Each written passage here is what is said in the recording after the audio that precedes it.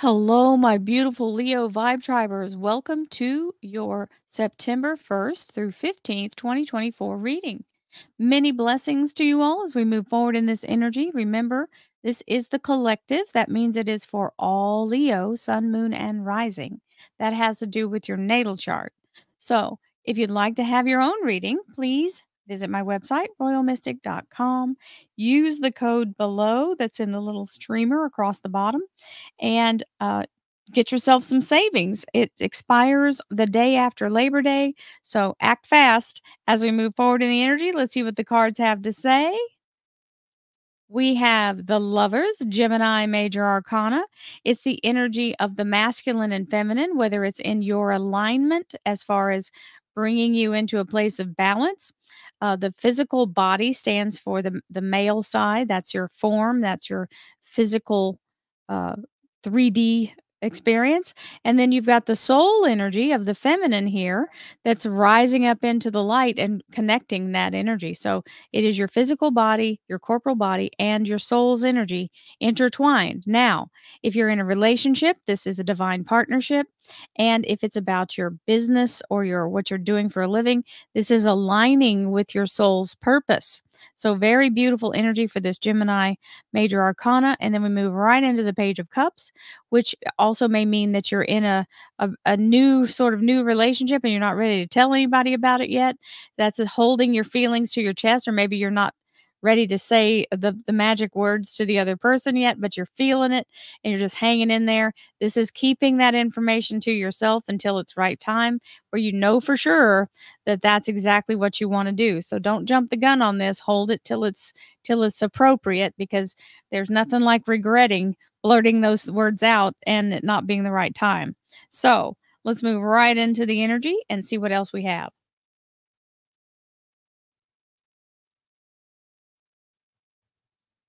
Thank you, angels, archangels, divine, pure, white light,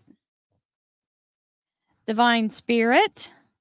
So we have the messenger, the page of wands, coming in telling you what action to take and how to move forward. So you are getting the instruction. You have the page of cups where you were holding on to that, and it may be news of a new job. It doesn't have to be about a relationship, but you're keeping that close to your vest, and now you're being told when and where to take action. It's time for action, and you're being notified of that. Divine Spirit, spirit guides, gods, and goddesses, thank you so much for being present here to allow all beautiful Leo, sun, moon, and rising to have the information they seek to assist them in remaining on their highest possible spiritual path. We thank you so much, Divine, for these blessings and beautiful messages, and we receive them in the love and light for which they are intended. We thank you for this divine guidance as always, and we welcome this blessed energy. Thank you so much, Divine. You are always welcome and very appreciated. And we have the Queen of Cups. So this is being willing to look forward and extend your heart, whether it's in the ability to start something new in work, or start something new as a new way forward. It is seeing the light is in the clouds here, and you're thinking, okay, I'm cautiously optimistic, but I'm ready to go forward in this energy.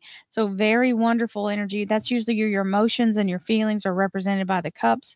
And this is the energy of being ready to step into the future and leave behind what no longer serves you. This is the Seven of Swords. This can mean packing and moving for some folks. It's also the energy of releasing old habits or extra stuff. If you've got a whole garage full of stuff that needs to be kind of purged, this is that energy, releasing. And if it's 2 weeks notice, then you're ready to go forward in a whole new way.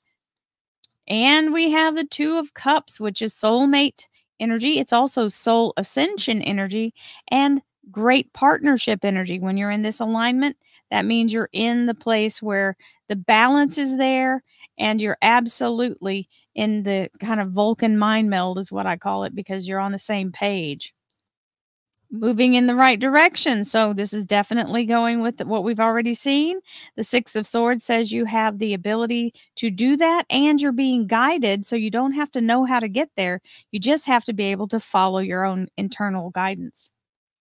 We have the Eight of Rods, which is charged new opportunities and energies coming in, and very big communications, negotiations, and sometimes air travel for some folks. That's the Eight of Rods with the Queen of Swords. This is the Libra, Aquarius, or Gemini major arcana, but it also means interviewing and acing it. So if you're planning on doing that kind of change, very much connected to source and allowing your intuition to guide you.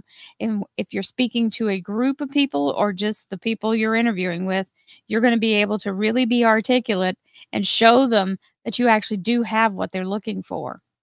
And we have the Nine of Pentacles, which is the Garden of Eden energy. I call this the self-fulfilling prophecy card. And I have an affirmation, of course, that goes with it. And that is, thank you, universe.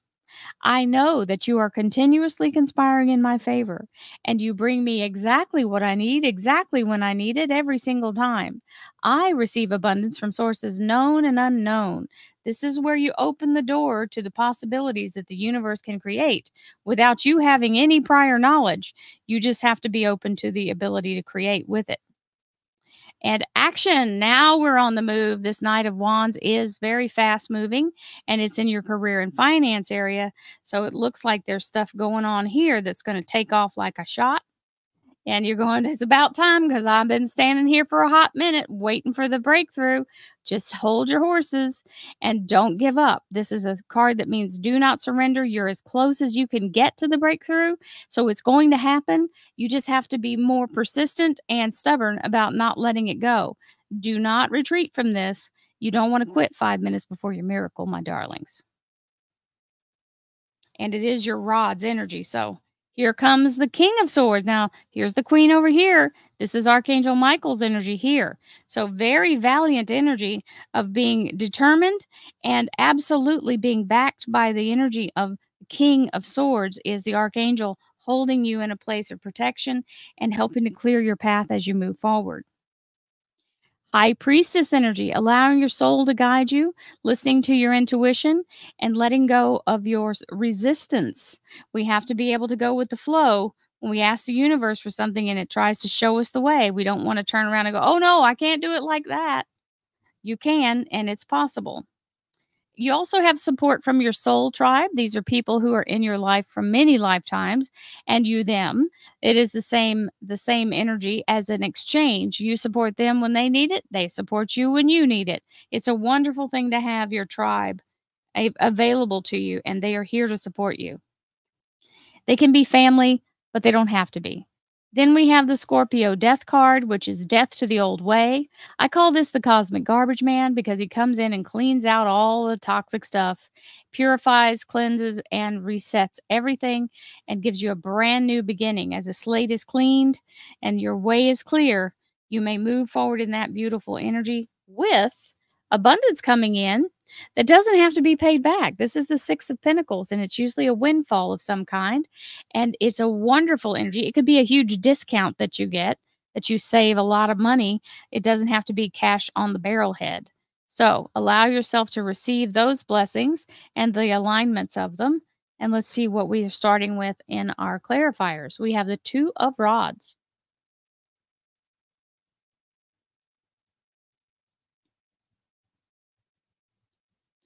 The Two of Rods is your way to balance what you believe to be the correct way to go forward. Get the information you can from other people, learn what you can, but then make your choice and stick to it. If you choose someone else's way forward and you don't have a clear vision as to why that's also your agreed path, then you're going to be second guessing yourself the whole time. And both of these end up very close in proximity to the same outcome. So neither is wrong, but it's that mental game you will play with yourself if you don't pick the thing that aligns with you, like in your heart. Because you've got the world in your hand, the sun is rising. So carpe diem, my darlings, it's time to seize the day for real. Here we go. Thank you, angels, archangels, divine, pure white light. Divine Spirit, Spirit Guides, gods and goddesses, thank you so much for being present here to allow all Leo, Sun, Moon, and Rising to have the information they seek to assist them in remaining on their highest possible spiritual path. We thank you so much, Divine, for these blessings and beautiful messages, and we receive them in the love and light for which they are intended. We thank you for this divine guidance as always, and we welcome your blessed energy. Thank you so much, Divine. You're always welcome and very appreciated here. And hello, Archangel Michael, with this Queen of Cups moving right into the energy of very powerful, dynamic ability to move forward. This is again the air sign king that showed up over here. So you've got him out here 2 times, which is very wonderful because he's also a good a person to have on your team or your guardian angels. This is the general of the angel army. So he's good to know. And we have the energy of the devil card. Now, this is the Capricorn major arcana. It's also the energy of self sabotage. So, when you're in the energy of making these changes, sometimes we start to waffle and get a little fearful. Do not let the fear win. Remember, the devil is a liar. And you don't have to believe the fear that it's trying to entice you into to make you feel stuck or trapped or captive. The energy of this devil card, if it's just a Capricorn, it's just a Capricorn. But if it's your self-sabotage, you've got to recognize it and then stop that process and be able to see it for what it is so that you can just ignore it and move on. Just know that it's a natural reaction, and when we make a change that we get the fear. You don't have to live by it though. And so here, you've got the 2 of Cups here where you're in alignment, and then you've got the 3 of Cups, which is a progression, as you well know, into the energy of the Seraphim. This is a celebration. So the little bit of fear or this kind of control that somebody may try to throw onto you, see, this is a manipulator too. It can be a narcissistic person who's trying to manipulate you. You do not have to apply to that energy. Remember, you are the one who's choosing how your life is going to go. And this is an illusion. As soon as you step into this, that falls away. You're definitely going to want to go for it because there is the world card. So any fears that are coming up are not your real fears. And if you're changing jobs, this could be the ex-boss that you're leaving behind, or somebody that's on the team that's really just plucking your last nerve and you're ready to go. So just leave them behind. They can't harm you. And the world card is your upgrade energy. This is the Virgo major arcana, the Aquarius, the Scorpio, the Taurus, and the Leo that are opening this vortex. And the Virgo is dancing through the victory, that beautiful wreath. It is a bay leaf, but it's a laurel wreath. It's called a bay laurel, and that's what they used to make the beautiful wreaths out of whenever they would win different battles or celebrate something back in the day. Those were what they used as a celebration.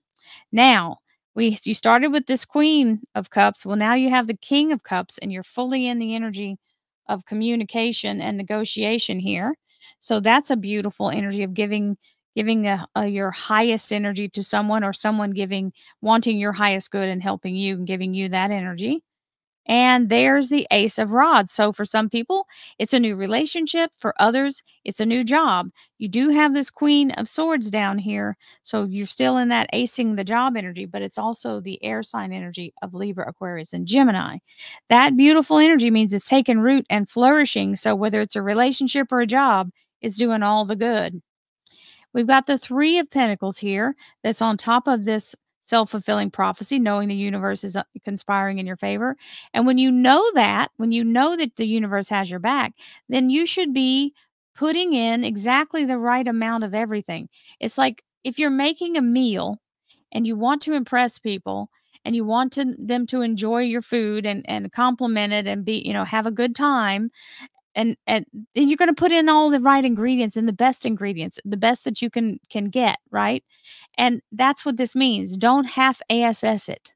Make sure you put in what's supposed to be there, and you'll receive double in return for the exchange. And there's the call to action. Here's action. That's the call. This Page of Rods is giving you instructions on how to proceed. The 10 of Swords. So there's your breakthrough. The 9 of Rods goes into the 10 of Swords, which is the release of feeling like you're being barraged with negativity, or that there's a target on your back, or that you're just being inundated with you know what. So this is the storm passing, the clouds are breaking, you're breaking through that energy of that 9 of rods. There's the breakthrough. And here comes the King of Swords, and even though you've broken through, you're still in a place of having a little bit of fear because you're stepping out of your comfort zone. It's okay. These are all thoughts. You are the one in control. That's the good news. When you're the one thinking the thoughts, you're the one that can stop the thoughts too. So allow yourself to realize, hey, there's no sense in me worrying about anything. I'm doing everything I can, and everything's going to come out to my highest good. And know that the minute that you step into the position of taking action, this all falls away. It's the previous energy, the moment before you step into this. She's dancing through this doorway, but she's scared to death on the way up to the doorway. So you just have to continue and have your follow through, and the fear falls away. It will dissipate. Here's that 6 of Pentacles again that showed up over here. It's confirming again with the abundance that's coming in right along with that High Priestess energy.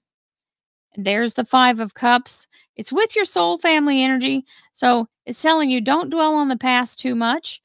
Maybe you've had some loss in your family recently, or maybe there's been some stuff, right?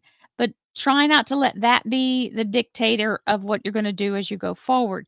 Because if you're busy looking back at what happened and the wounds and the blame and the shame, and no matter whose fault it is, your fault, their fault, doesn't matter. If you're in the place of this, you're not paying attention to what you're creating that's coming next. And if you're not paying attention to what's coming next, then you're not in a place of actively engaging with your future. So please make sure that you stop telling the story of woe. And I know it's there, but we don't have to keep going over it and over it and over it. There's a point where we have to lay it down and start fresh and new. And that's what this is saying. And you have the support of your soul tribe to do so. And there's the tower coming right on time with that death card, which is the clearing of this tower's debris as it comes down. This is a big change, literally resetting everything. And sometimes it's pretty scary because it's a whole big drama of what you're changing. Now, this may have to do with what's happening in that 5 of Cups energy. But the good news is once this tower comes down, everything is wonderfully smooth, and you have a new way forward. Nothing's blocking you or holding you captive. So, hallelujah, the breakthrough has happened and you are free to move forward with abundance, because this is the Ace of Pentacles, which is the underlier of the clarification deck, and it means a solid new foundation of abundance flowing to you in addition to or instead of, but absolutely restoring you back to your financial stability. Sorry, had a nice hiccup on that one. That's the energy process. So many blessings to you, my beautiful Leo friends. You'll be able to move past that lingering energy of the poison person, whoever that is. You have the clearing, and it is happening, even though you feel stuck right now. It looks like it's coming through this fall. So you'll be able to get out of that energy. So it's just, we have to go through things sometimes in order to come out better off on the other side. And that's exactly what you're doing, my Leos. I love you guys. Have a beautiful day. I will see you soon. Namaste, my friends.